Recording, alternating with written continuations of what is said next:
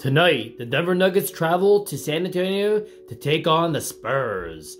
For more news, updates, and rumors, please subscribe and hit the notification bell.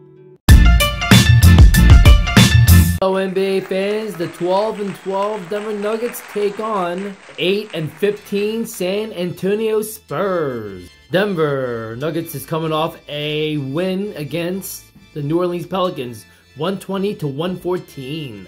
In that overtime victory, Nikola Jokic had a triple-double.